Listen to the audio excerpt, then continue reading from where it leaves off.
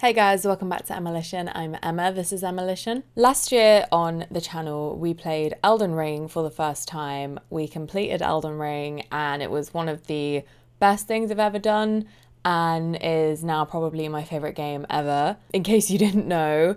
But one thing we never did on the channel was watch any lore videos together. I still haven't done that in my own time. I've obviously read a couple of things, seen tweets and what have you and memes, but I've still not sat down and watched proper lore explanation videos. And with the announcement of the DLC, I was gonna sit down and do that on my sofa today, and then I thought, why don't I get you guys involved? Let's do it together. I've never done any reaction videos before, so I don't know if it's gonna be boring. I wanna try and chat about it a bit because I don't just wanna like basically re-upload someone's video with no commentary or thoughts of my own. So we'll try and talk through it as well. But yeah, I've not done this before, so I don't know if it's gonna be good, might be terrible.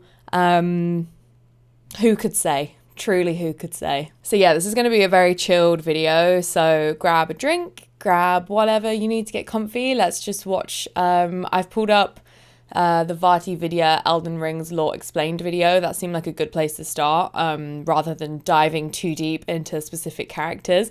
If you guys like this, we could watch some more.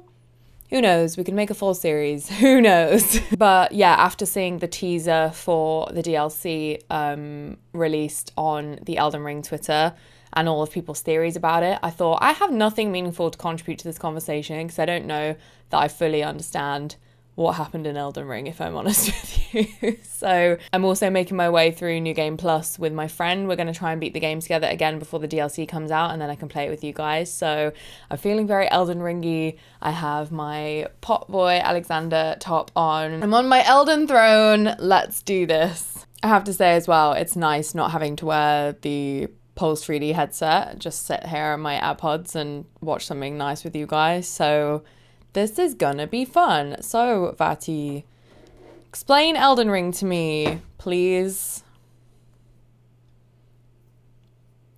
Oh, my internet is so Our story bad. doesn't begin in the lands between. It begins in the cosmos, far away, with an outer god called the Greater Will. Okay. There are a lot of outer gods mentioned in Elden Ring. You can think of these kind of like the great ones of Bloodborne. They're distant beings, they're all-powerful, and they're quite unknowable by design. Sauron. But many of these outer gods want to make their presence felt in the world. The Greater Will, maybe most of all. To this end, it sent a golden star hurtling towards the lands between. The Elden Stars in... I'm gonna need to watch this like 10 times, aren't I? I'm already like, what? Incantation tells us that this golden star was bearing a beast, an Elden beast. The Elden Remembrance calls it a vassal beast of the Greater Will. If you didn't know, a vassal is someone who holds land on behalf of their overlord. Obviously, this is fitting in this case, because the Elden beast occupied the lands between on behalf of the Greater Will, and was a living incarnation of the concept of order. As such, this beast would later become the Elden Ring. Jellybean The Elden Ring Overlord itself is made up of runes of power, Right. Sorry. some great, some small, that together represent a sort of logic for the world to follow. Thus, the Elden Ring represents order. The true nature of this order is a subject of constant debate and research undergone by fundamentalists. But two of the key fundamentals are the laws of causality and regression. You can think of the law of causality as cause and effect, where actions have consequences, and those consequences are new causes that branch out into infinity.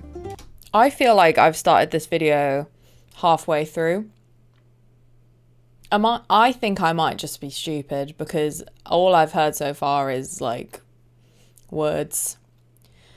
I'm assuming this is just the intro. All right, let's give it a minute and then I'll try and make some sense of it.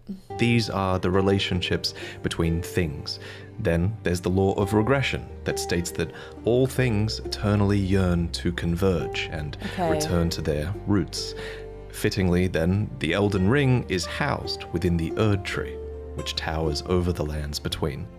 But it's very important to stress that life in the Lands Between did not begin with the Erd Tree, the Elden Ring, or the Elden Beast. Okay. No, the Lands Between were occupied well before the Greater Will came. There were other beings here. There were other factions here. There were other gods here. And there was even another great tree here before the Erd Tree. And this is where a huge twist regarding the Erd Tree comes in. So, there are incantations in the game called Aspects of the Crucible. Yeah, like Crucible According Knights, to their right? descriptions, these are manifestations of the Erd Tree's primal vital energies. And I quote, "They are an aspect of the primordial crucible where all life was once blended together." But how could all life be blended together in the Erd Tree if the Erd Tree appeared after life? That is a fantastic question, Vaati. I really hope that you're going to tell us. Existed. Well, there can only be one answer, right? That the Erd Tree is a parasite, and it took over a tree that existed here before. This ancient tree was called the Great Tree. So the Great Tree was almost certainly the location of this primordial crucible, and it must have been a very powerful primordial force for the Greater Will to have commandeered. That's the truth. Sorry. Are you enjoying this? It's too bad. That's the tree, right? That there's like 2 Crucible Knights in? Or is that the one where you find the Crucible Knight armor? Because that's interesting, if so. It might even be the reason the Lands Between is important to the Greater Will in the first place. It also explains why spells and enemies related to the Great Tree's crucible would eventually be looked down upon. For example, the Knot Talisman is fashioned from a knotted vestige of the crucible, and it was considered a signifier of the divine in ancient times, but is now increasingly disdained as an impurity as civilization has advanced. Oh, that's a shame. Enemies related to the crucible are the Omen, the Misbegotten, and the Crucible Knights, and all 3 of them would be shunned, enslaved, or imprisoned. Oh, Those who speak for the Erd Tree don't want you to know its roots, so to speak. Oh, so this is like a class commentary? Sorry, not to read into it too soon. That's interesting. So Erd Tree appears and brings this new shining golden sort of aesthetic and power to the Lands Between, and then anyone associated with the Great Tree, such as the Omens, are pushed underground and forgotten and shunned. That's really interesting and makes me feel kind of sad, actually. I now feel bad for Mog if that's the case.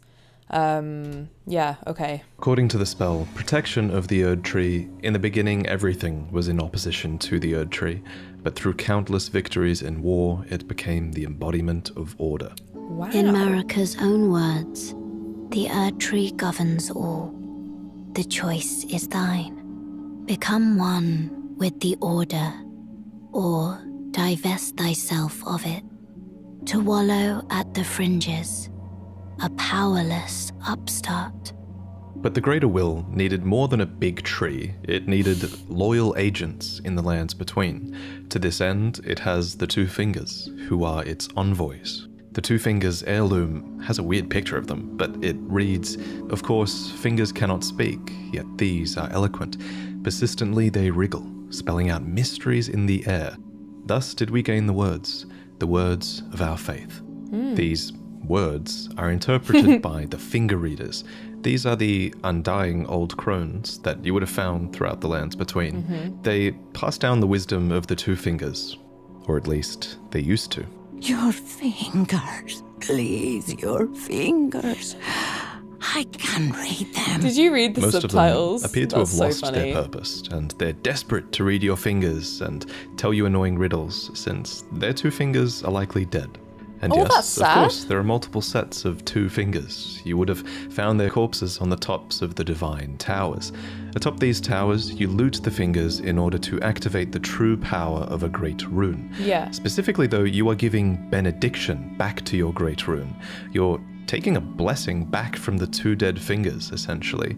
This is just one of many blessings that the 2 Fingers can bestow, and my point is kind of that the 2 Fingers clearly have more than just influence. They have real power on some level. The Greater Will needs these powerful envoys and agents because, while it's obviously incredibly powerful, it does seem limited by a few things. First is space. Yeah. The Greater Will didn't come to the lands between itself, it sent an Elden beast. So the Greater Will is just like a force, like a power. It's not like a thing. It's manifesting in the fingers, the Elden beast. But like the Greater Will isn't like it's not like an embodiment of something, right? The Greater Will is like an unseeable, unknowable, godlike force. Am I right? I don't know, and you can't talk back to me because this is pre-recorded, but I'm going to assume that I've understood that correctly. To do its bidding instead.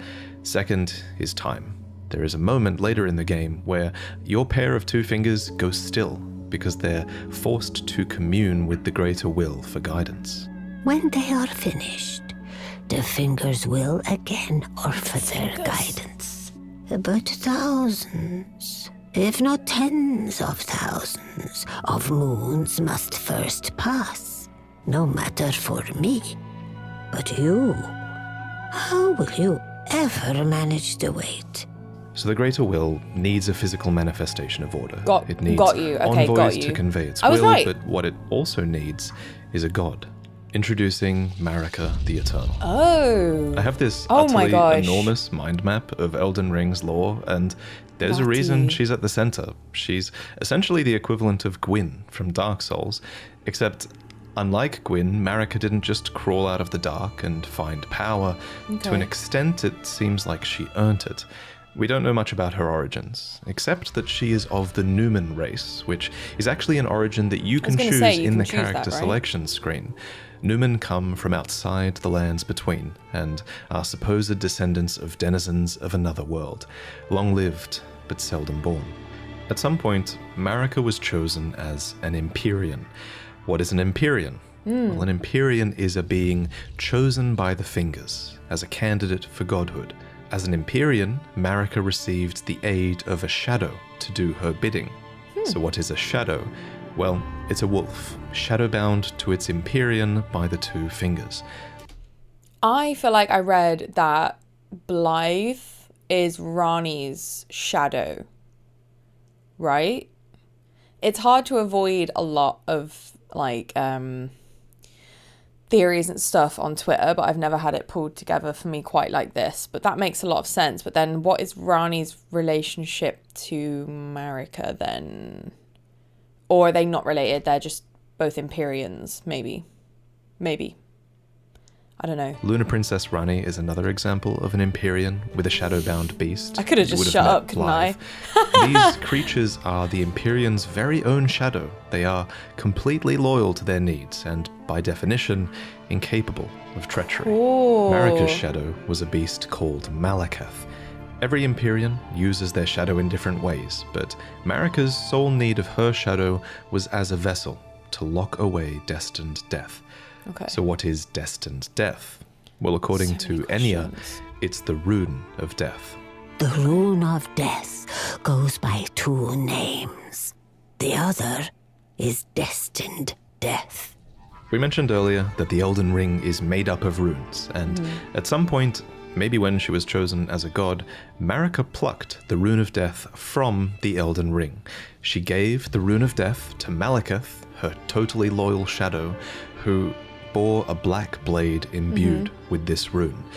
It's kind of genius, really. In a single act, she removed the concept of death from the lands between, while also commanding total control of death through her shadow, who could deliver it at her whim. So she removed the concept of death. Now, some of you might be asking, if Maybe death that's is why there's removed so many, from the like, lands between, how come I zombie-looking can kill people? this dog? First off, shame on you. Second, from a lore point of view, that dog isn't really dead. It's simply in the process of its spirit, or its soul, returning to the Erd Tree. Catacomb dungeons, for example, are specifically constructed near the roots of the Great Tree for this reason, so that the Erd Tree can reabsorb their ashes back into it. This process replaced the concept of a death that you were destined to have. Ooh. But this random spirit outside of a catacomb dungeon says it best.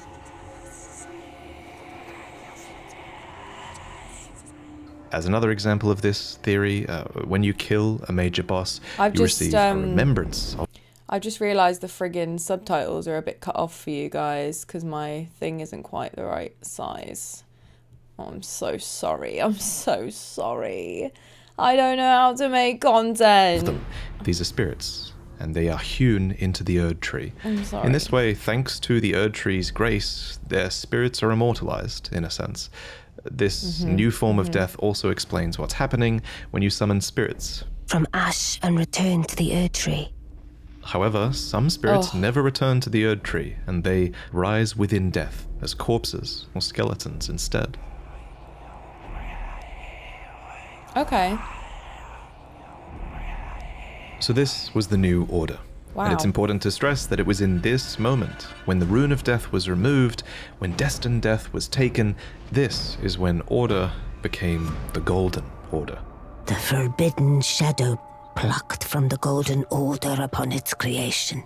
Specifically, this was Marika's Golden Order. So not only did she become a god and a vessel for the Elden Ring, she became renowned as Marika the Eternal for her removal of destined death. This is too much. It was a huge part of her character and her reign as well. However, Marika had more than just death to conquer. She had wars to fight, as the world was occupied by many forces that could threaten her Golden Order. There was war with the Stormlord, who likely ruled over Stormvale. Okay. There was a war with the Giants, who were masters of a flame that could burn the Erd Tree. There was war with the Ancient Dragons, who incidentally had stones that could twist time and thus slay a god. Oh, and wow. finally, there was war brewing with the Carrion Royalty, who had previously obeyed laws which contravened the Golden Order. Thus, sort of similar to how the Greater Will needed an Empyrean to enforce its will, Marika herself needed someone to wage war. Do you know what? I keep reading the subtitles here from Vaati, and the amount of things he is saying he has found from like NPC dialogue is just amazing, because if we think how long it takes us as fans or like researchers like Vaati to glean all of this information from dialogue and item descriptions, etc., it just makes me wish that we could go into like the Elden Ring writer's room or whatever and just see how they plotted all of this out and how they intended it to be read. I have no doubt that this is pretty bang on, but like it must have taken so long to build this world and the relationships between the armies and all of this, like all of the like physics behind it all, if that makes sense. It doesn't make sense, but it's just insane. It reminds me of Ristic Study's latest video on Magic the Gathering Phyrexia, and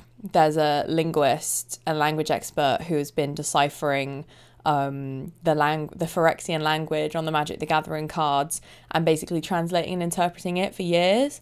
And I'm like, someone out there has just the dictionary that, like, the creator of the Phyrexian language knows everything that they say, but they're letting fans decipher it for themselves. And I think, like, you know, Miyazaki could come out and explain Elden Ring, but that would be awfully boring, wouldn't it?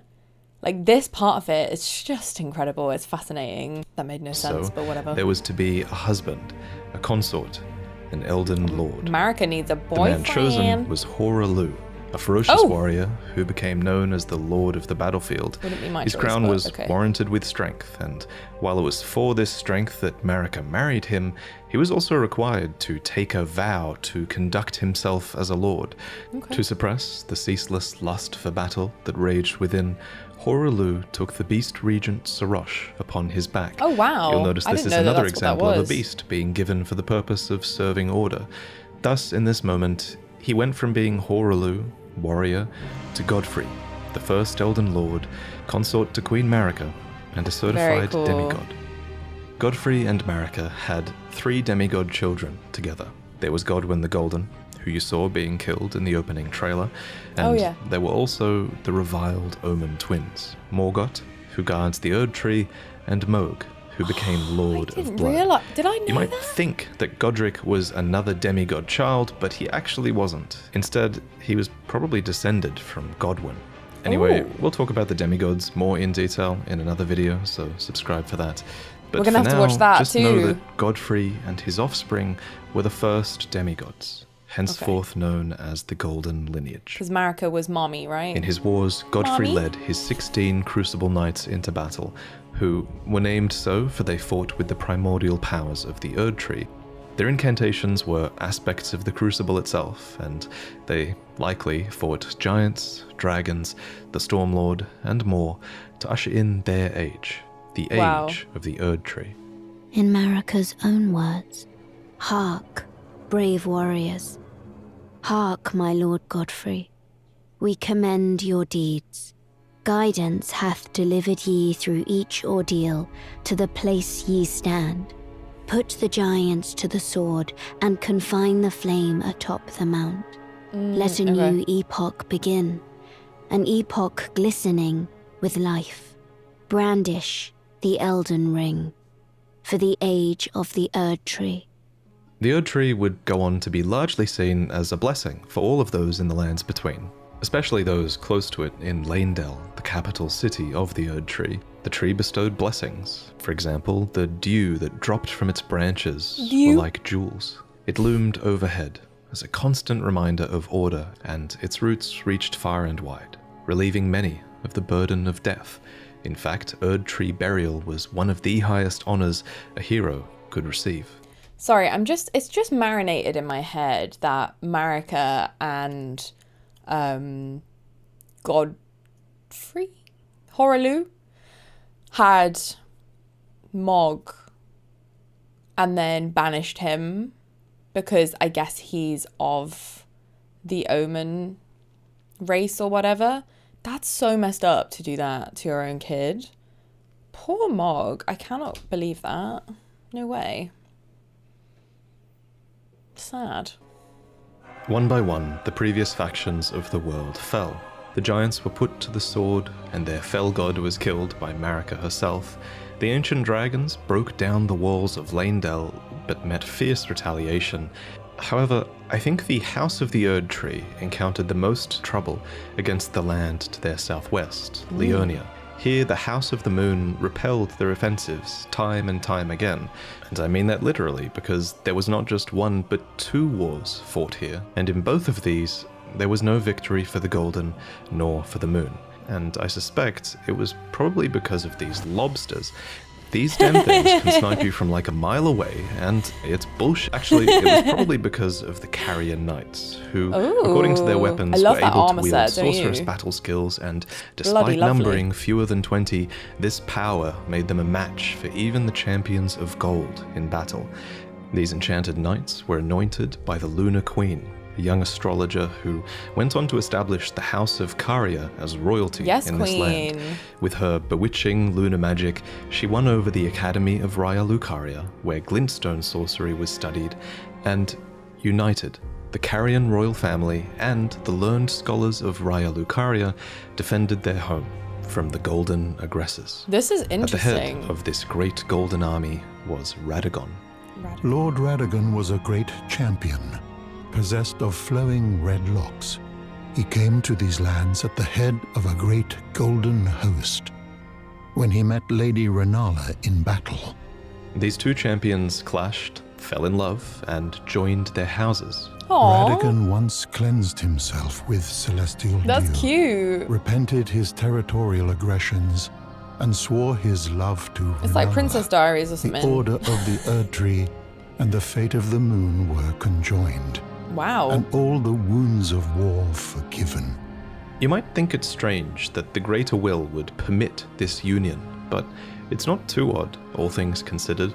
As with most From Software games, sorcery and faith are just two sides of the same coin, and that's fair. Both of these powers stem from the cosmos. So Radagon, I think I missed something. Radagon was leading the army of the Golden Order to attack the Carrion lands, but then he met Renala and they fell in love and then they stopped fighting. That's really cute. Radagon and Renala were known to have 3 children together. Lunar Princess Rani, who inherited her mother's propensity for lunar magic. Following. Radahn, who took after his father Radagon and would go on to master gravitational magic, and Rykard, who pioneered new hex sorceries and would go on to feed himself to a great serpent. I knew that. It follows that No way. at some point after this, Marika began to harbour doubts. Doubts about the Golden Order that she had had a hand in creating. You made your In bed, girl. Marika's own words, Time to lie I in it. declare mine intent to search the depths of the Golden Order through understanding of the proper way. Our faith, our grace is Who is increased. Melina in all of this? Those blissful early days of blind belief are long past. My comrades, why must ye falter? And it's at this point that we should talk about Marika's motivations, her Yeah. character. This is surely going to be one of those huge points of debate in the coming years, but Okay. for now, my working theory is that she wanted to discover the truth behind order and the truth behind the greater will, and she believed that bonds had to be broken so that they could be better understood. She believed that there was great meaning to be found in hardship. I could Queen see Marika that. has high hopes for us, that we continue to struggle. Unto eternity. Is that For Gideon? Lord Godfrey, Whose his voice was struggle that? ended at the end of his campaigns.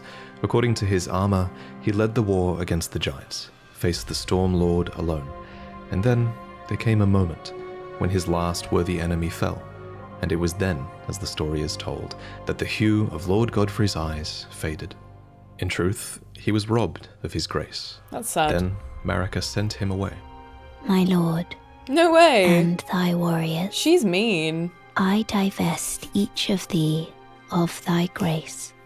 With thine eyes dimmed, ye will be driven from the lands between. I'm sorry. So she made him fight her battles for her, and then she's just banished him.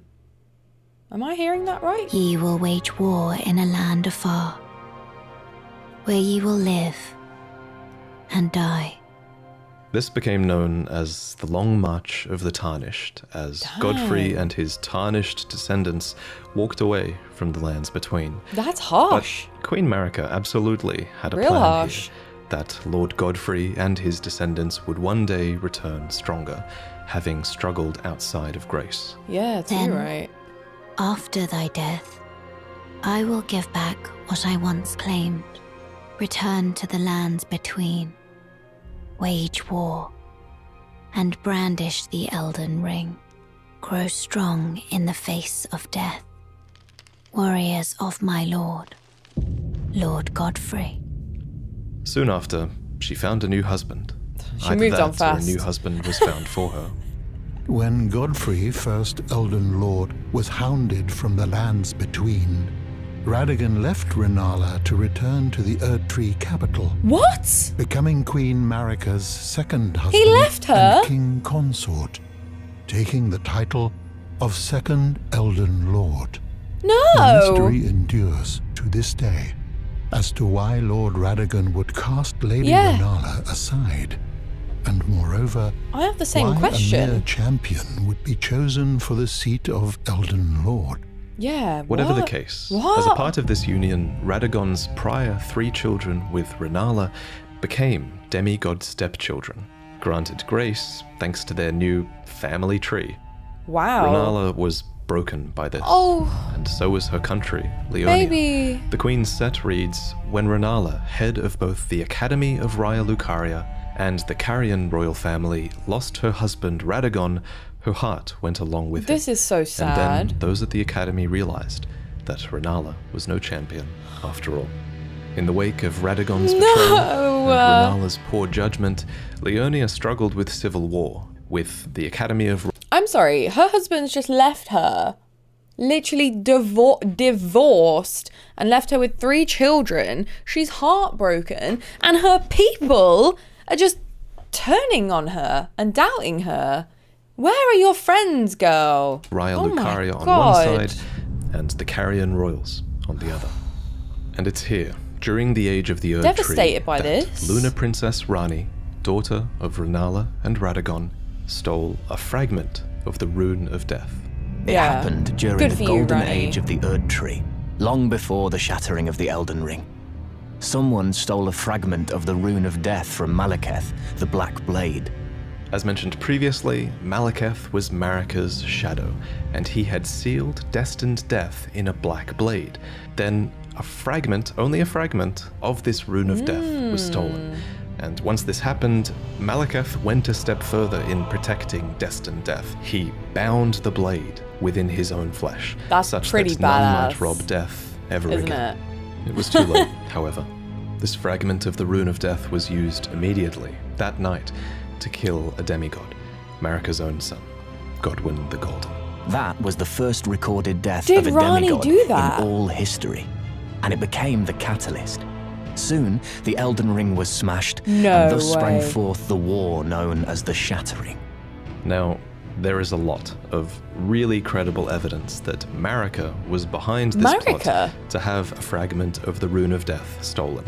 There's also a ton of evidence that Marika is behind the entirety of your tarnished quest, but we'll talk about that in another video. For now, all you... So I interpreted that as Rani was pissed that Dad left Mom. So she just messed things up to be a troublesome teen, but I think it might be more nuanced than that. really need to know, in terms of the timeline at least, is this. After the marriage of Marika and Radagon, and after a fragment of the Rune of Death was stolen, Marika went on to shatter the Elden Ring, and Radagon attempted to repair it, to no avail. The Elden Ring had been broken into runes, some great and some small. You know, it's said that Lord Radagon harbored a secret. A famed sculptor of the Erdtree capital was once summoned to render Lord Radagon's likeness in giant stature, when he glimpsed the skeleton in Radagon's closet. And as such, it's said the great statue harbors his secret too. Of course, the huge twist in Elden Ring is that Radagon is Marika, or depending on what you believe, Yeah, I was he never became sure her, about this. for she knew it was going to happen. In Marika's own words, O Radagon, leal hound of the Golden Order, thou art yet to become me.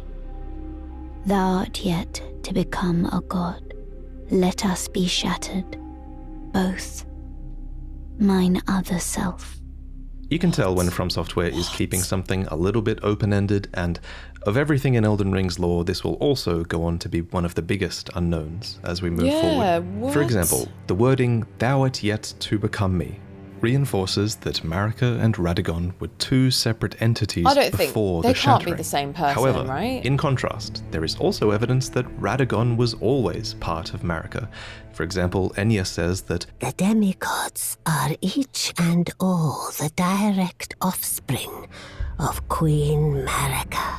but how can this be if Radagon married Renala and had those demigod children? The only way that makes sense is if Radagon was always Marika and he just went over there to seduce Renala long ago. I'll present more concrete theories in the future, but on this matter, the most important thing is, what do you think? While you can figure out a ton of Elden Ring's story, not all of it is open to interpretation. Certain things are, and this is one of them. And your interpretation is a big part of what makes this story special. I think, and I really don't know if I've interpreted any of that correctly, because quite frankly, I'm a bit overwhelmed and confused. But if Marika is a vessel, was it? And a manifestation of the greater will, then Radagon could very much be like an offshoot of her. But then I don't understand how they share. It hurts. My head hurts. Like, are they of the same entity? And then she sent Radagon to seduce Renala, knowing that he would break her heart and wage war in that way. But instead he actually fell in love with her, had babies, and then just left her feeling depressed and ruined her civilians' faith in her. I don't know. I don't know what I think. That's very layered. I need to watch more videos on this. I really do.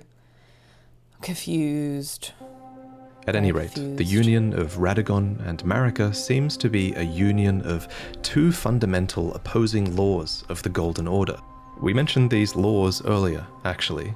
There's the law of causality, and Marika is an agent of cause and effect. And there's the law of regression, as Radagon is a character who aspires to be complete and regress together. So I have a theory that forcing these two beings that represent these concepts together would have corrected Marika's deviance. But even so, she was imprisoned in the Erd Tree for the crime of the Shattering. Marika's trespass demanded a heavy sentence. Who But locked her even away? in shackles, she remains a god and the vision's vessel. The conjoined Radagon and Marika even had two demigod children of their own, Mikola and Millennia. These two children were born afflicted. Mikola was cursed with eternal childhood, and Millennia harbored a horrific rot within. Even so, these two children were both chosen as Empyreans. They were immensely sacred beings and eligible to inherit godhood from the Greater Will. Perhaps the Greater Will was just desperate to find a worthy successor, and indeed in the Shattering War to come, many would try to claim the shards of the Elden Ring, and they would try to take the throne, including, of course, the Tarnished, who returned from their long march at long last, which we'll talk about in the next main lore video. I should probably also mention here that if you become a patron, you'll see upcoming lore videos early, as that's one of the rewards you get if you pledge to the $3 tier. like I And if you want think my to. channel really adds a lot of value to the Souls games for you, to the point where you pledge $20, then in this new tier, you'll receive a new mug every 3 months that Ooh. has a unique design on it to I do would with the love new games by mugs. From Software. There are 4 to collect. The first one Everyone you'll go get is inspired by subscribe to Dark this Souls, Patreon then right Elden now. Ring, then Sekiro, and figured this is the right place to end this video because the information here is going to be overwhelming. I bet it probably was too overwhelming, you know? It took me ages to commit these names and the relationships they had with other characters to memory, so I hope you guys are doing alright. One thing that helped me a lot was that we designed an enormous mind map with pretty much all of Elden Ring's lore, all of its Wow. item descriptions, all of its dialogues, all of the relationships between characters that we can think of. We added all of this together and it helped a ton in learning about the story and visualizing it all. And one day I will make this asset available to you all because I think after doing it, I think this is the quintessential way to piece together the story, and I think giving you guys this asset eventually will make that accessible for people. Yeah, so I'm really excited thank you. about that. I want to thank... Where is Vaati from? I thought he was American, but after listening for a solid half an hour, he sounds kind of English. Would that information be available online? Australia? What a beautiful accent you have. I never would have guessed that, so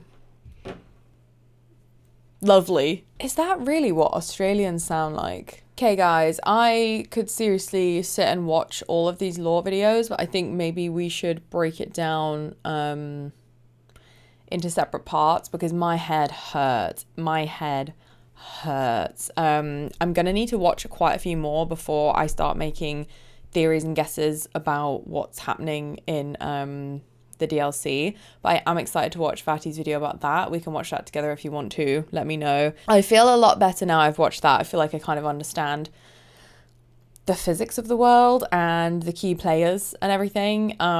It's just going to be really, really interesting to find out what the DLC is going to be all about and what it's going to add. I would like to know a bit more as well about the time twisting rocks. You know, he mentioned Placidus Axe briefly in that video. Like, how is that even possible? I just don't know. I don't know what I think. I really don't. I'm really interested in what Vaati mentioned about the was it the Great Tree? And then everyone who is remotely related to that being pushed to the side to make room for the Golden Order. So again, subterranean shunning grounds, omens being cast away, misbegottens, etc. I think that's a really interesting narrative device that I would like to dig into more. So I don't know if there's a bit more about that in any of the other videos, but I think I want to know more about that. I find it interesting how Marika would treat her own children, Mog and Margit. So I think maybe, gosh, 3 weeks ago, the Law of Mikola, maybe we'll do that one next. Progressively most disturbing parts of Elden Ring. That sounds good. Maybe we'll do this one too. It's only 7 minutes. From ripping the soul out of one's butt to sleeping with dead people to somehow revive them, this game is dark. So I've created a list of progressively more disturbing Elden Ring facts and lore. And the two I mentioned are only the second and third worst. The last one is, I don't like that stuff. It's at the end for a reason. Should we just watch it now? Let's look at our little guy Bach. Wrong. Bad choice of words. You're the reason why he dies like this. I didn't kill him. He seemed to struggle with his appearance in my game. And honestly, I didn't kill him. Lack of self-esteem. But you provide him with his mom's sewing needle and another cool gold one. And he idolizes you for this, to the point where he wishes to call you Lord. Although he thinks that someone of his appearance is too ugly even to serve you. I mean, I'm sorry, look at you. And since you're a monster and you just give him a larval tear to be reborn, he's ecstatic. And honestly, it's kind of sad. He doesn't even say anything. Just slumps over and dies. That's fucking But the part that breaks my typical heart is Souls, you isn't simply it? can call him beautiful. You're beautiful. And he won't feel the need to fix his appearance. Let's move on to the more disturbing side of the game. And Haida is a blind woman who follows the light by eating the... I completely lost track of her quest. I've played the game twice and never managed to get to the bottom of Haida, so... these grapes. Of course, we all know it can't be that simple, and we can see that these are eyes. I mean, she can't. For some reason, you feel the need to tell her this, and she's disgusted and throws up. Although, the weird part is, after some time, it doesn't bother her, and she actually requests more, knowing what they are. What a sicko. In the end, her eyes melt out of her face. My eyes, they're melting. And she gets set on fire. It's just not a good ending for her. What? And so is the same to the people of Volcano Manor, as we can see a long-form torture method. These devices put the user on their knees and bend their back until they're permanently malformed in that position. Ooh. There's a lot of torturous experiments going on, and these victims... Do you know what? It's crazy, isn't it? How much you miss.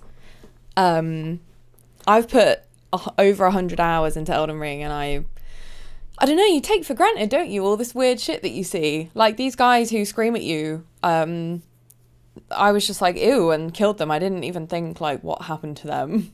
I'm a bad person. Look at the Albinorics in their gamer posture. That's so funny. Victims are actually the first generation of Albinorics who are human-made life forms. Oh. Because of that, they are untouched by the Erdtree's grace, resulting in their ridicule and torture. But the life forms had a second generation, where they are now honestly this kind of silly-looking frog creature. It's not that scary. They're just silly, goofy For little this guys. next one, the disturbing part isn't actually the Omen Killers, but their mask, which foreshadows a greater being that isn't talked about. As you know, the Omen Killers are enemies whose main purpose is to kill omens, a cursed group of people born to have horns sprouting throughout their body. These killers wield a weapon made out of the omen's mutilated horns, and wear a mask of an elder, which is an evil spirit that haunts the omens in their nightmares. The only other depiction of an elder is the imp mask, and I wonder what these evil spirits are, and how the omen killers created or found masks of these terrifying beings that torture the omens in their dreams. Let's move on to the Windmill Village, and as we approach, a character begs not to be skinned, and even pleads that his hide is dirty. The deranged dancers skin and then kill their victims, turning their bones into weapons as they all play around happily. For me, the game starts to get disturbing as we see the brutal outcome of beloved characters, and Selen becomes one of the worst. As we help her throughout the game and rip out her soul, we eventually succeed in defeating Jaren. She can now start to properly study the magic that had her exiled in the first place. Oh, wow. But when we come back, she's unrecognizable, turned into a grotesque human ball. No way. I never saw we can this. also assume who some of the people are within this ball, and one is very unexpected. Selen, of course, as we can see her face, also Lusa and Azur, But a part I don't think is talked about is Jaren, and she makes a little comment before challenging him. Join the school to reflect on your mistake. Join the school is just an odd phrase, and I feel that it has to mean that he was put into the ball, as the enemy version of her is called the School of Graven Mages. Of course, it could just be a one-liner, but it is from software, so the odds it has meaning is pretty high. But it only gets worse from here, as we help Celavis turn people into lifeless puppets, unable to ever move or act again. The cruelest of times I find this is with Nepheli. I don't think I helped him do Devastated this. after finding a brutally murdered village, she plans to get revenge. But in doing so, it interferes with her father, and because of this, she gets casted aside by the one person that cared for her. To make it even darker, while she feels guilty for betraying her father, you can offer her a potion, and in her distraught mess, she'll drink it. This potion is what Celavis uses to enslave people. This is so evil. I didn't do that. You just tricked her into drinking it. In the end, you turn one of the few characters who care about the innocent into a lifeless summon for battle. Way to go. Okay, let's now step into the territory of stuff I kinda cringe at. People I know in real life watch these videos, but whatever. Fia is heavily implied to sleep with corpses and foster their baby. It's a weird thing. Essentially, these deathbed companions embrace warriors and take a little bit of their vitality. Once enough is built up, they lay with the corpse of nobles to bring them back to life. Through burying a child that is them or similar to them, man, I don't know, it's really vague. She wishes to do this with Godwyn the Golden to bring this demigod back to life. Of course, it always ends badly. Although I don't know if this is considered bad, it just is. Although it only gets more disturbing and gross from here. I mean, come on, it's the Dung Eater. The name is kinda comical until you follow the story of Bogart, a simple guy who sells you prawn. He is disgusted and truly terrified by even the thought of him. And because of your involvement, you free the poop-eating villain, you idiot. We come back and he's bloodied wearing a cloth around his groin, begging to just die and not be cursed. Well, what you did is allow the poop eater to torture Bogart, then rip the soul out of his anus and eat it. What the hell? Of course, that isn't explicitly said, but it fits the name in the Shiri Kodama theory brought to light by anus Shuri the ball. Witch. So, the Dung Eater defiles the corpse and cultivates the seedbed curse, meaning the one killed will be reborn into an omen. We also get to defile the Dung Eater too, and I'm glad the scene goes black, because I don't want to know what we do to him. This is so bad. Don't even compare to the final one, which I don't like to talk about. It's the stuff you avoid, and it's fine. I'll just go quickly. Mog 4's dynasty needs a consort, which is a spouse. So he steals Mikola, which first of all is his half-brother. And also Mikola is cursed forever to be young. That's why he's in a tree and cocoon, because he's trying to break the curse and grow into full adulthood. He's forever a kid, so Mog marrying him is pretty bad. If you look at item descriptions, it kind of gets worse. You get the point. I don't like that part.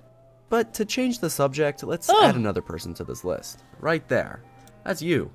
You've killed, or at least created the scenario for 5 of these people to die. And, I mean, you let out the Dung Eater, and he wasn't even subtle about what he was going to do.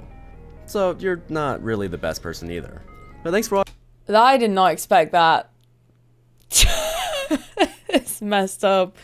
What more disturbing things await in the DLC? Time will only tell. We don't have a release date yet, which is really annoying, but patience. Good things come to those that wait. Right, well, I feel educated in Elden Ring lore now. I hope you do too.